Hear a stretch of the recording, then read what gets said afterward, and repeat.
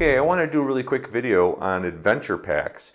These are little 18 card booster packs that you can purchase for Iron Helm that allow you to sort of continue your adventure. So if you're able to win the base game, you can move on to a level 2 dungeon and then on to a level 3 dungeon.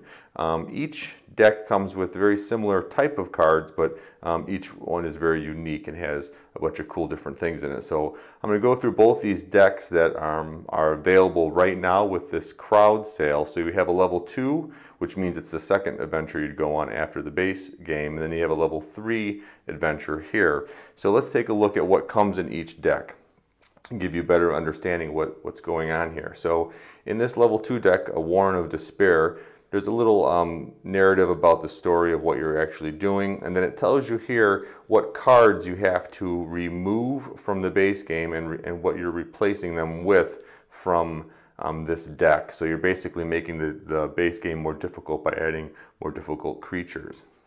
It also gives you some new items and other things, so let's take a look at that. So once you go through basically your instruction card here, on the reverse side, there's a brand new map. I discussed this in the tutorial video, that each adventure pack comes with a new map that you can use that's sort of thematic to the quest that you're on. So this one's sort of got little ice shards and stuff in it, and they go along with this cold mountain theme.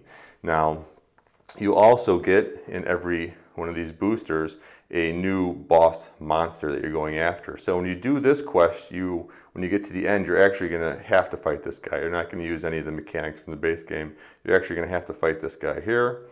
So you get a new boss card. You're going to get new monsters. These are going to be replaced. They're going to replace some of the monsters in the base game, and they're obviously going to be more difficult enemies for you to face. So you got these guys here.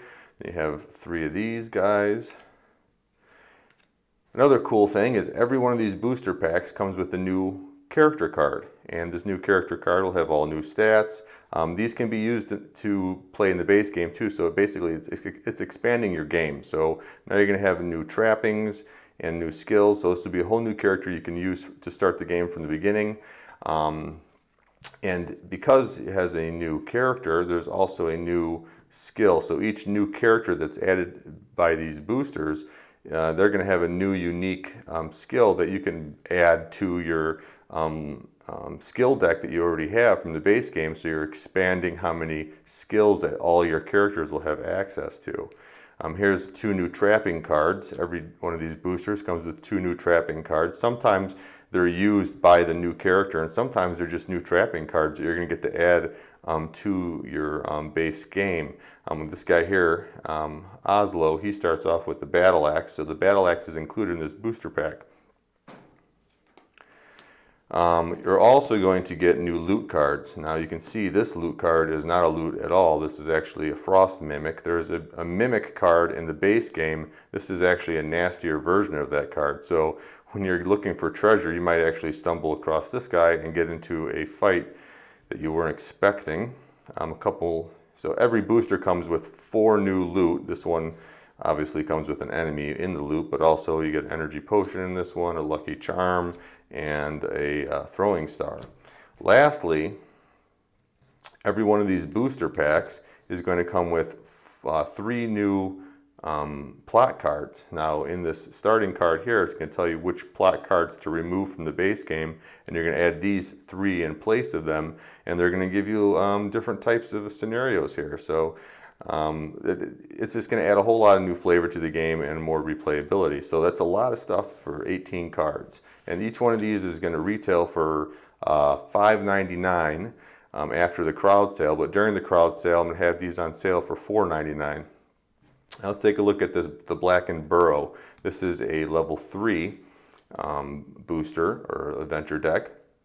Again, it's going to tell you what cards you need to remove, what enemy cards and plot cards you need to remove from the game. It's going to give you a little bit of a story about why you're going to this place.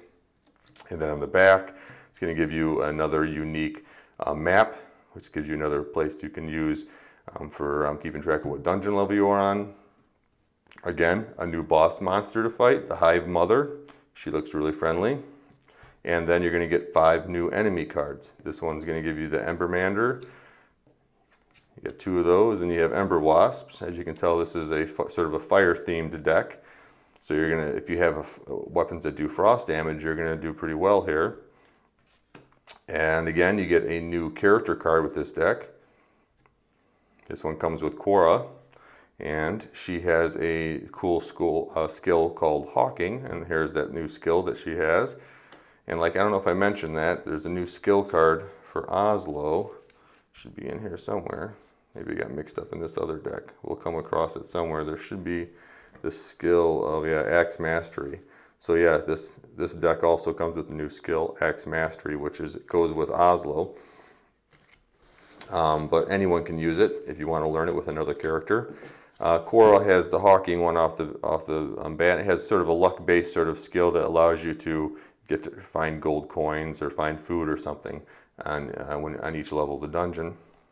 She also has special trapping, which is the Alchemy Satchel, which is shown right here. So it's included in this booster. It's pretty cool items. That's a trapping card, so you could possibly purchase this when you're starting a new character. Any character could possibly add this to their items or equipment. Also, you have the Cutlass as another trapping card. Now, I believe that's a trapping card, yes. You get 4 new items with this booster pack, just like every booster pack. This one gives you some really good items because we are in a level 3 dungeon, so you're going to get some really powerful stuff here. You're going to get Grubrot's Fang, really powerful 2-handed sword. You have Morthal's Orb, pretty cool thing here. Let's read what this does. Whenever you draw a skirmish card, you may look at the top enemy card before choosing to resolve. So this gives you some flexibility. You have Rema's Remedy, you have Madman's Helm, and then here's a fun little twist. We have 3 new plot cards, just like every other booster will have. But one of the plot cards in this particular booster is actually another enemy, a pretty nasty enemy, the Fire Scorpion. And he only gives you 1 eyeball, so he doesn't really help you progress to the boss monster. So that's a pretty nasty card to have shuffled into that plot deck. So I just want to give you a basic idea of what came in it. Each one of these boosters, I think you can see that for 18 cards, you're getting quite a bit of content. Again, they're going to be $5.99 after the crowd sale. They're going to be $4.99 during the crowd sale, so it's probably a good time to get them. And like I said in the tutorial video, there are divider cards in the base box, so there's already a spot for these boosters and the next 4 that go after this. So for the first 6 boosters, there's divider cards already in the base game. So I hope that video helped give you some information about the boosters. Thanks for watching.